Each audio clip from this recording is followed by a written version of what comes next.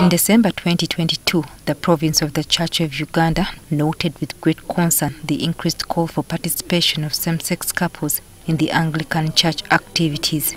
Archbishop of the Church of Uganda, Dr. Kaziimba Mugalu, warned that Uganda's Provincial Assembly would not follow the Church of England's direction.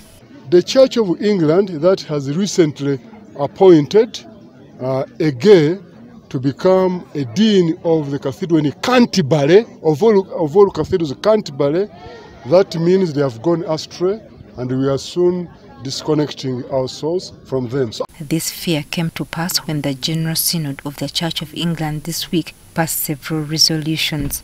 These resolutions included allowing clergy to bless same-sex unions in addition to approving supplemental prayers and liturgy for such occasions, much to the disappointment of Archbishop Kaziimba Mugalu. Church of Uganda, we cannot accept that. God cannot bless what he calls sin.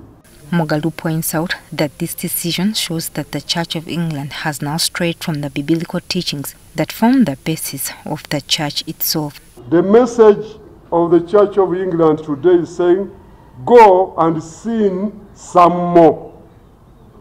They are even offering to bless that sin.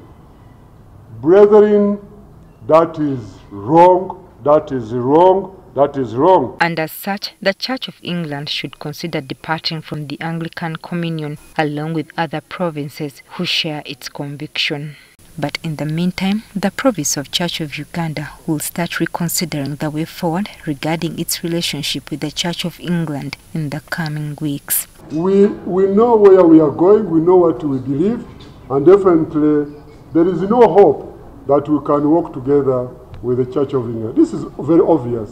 But obviously, there are councils, synods, and big meetings, provincial assembly for the final word. But where we are going, so obvious.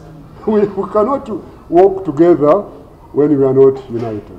But the final decision will be made at the 4th Global Fellowship of Confessing Anglicans or GAFCON Summit in Rwanda, set for April this year. He has also warned schools to be on the lookout for elements who may try to lure their learners into homosexuality. Children are back in school.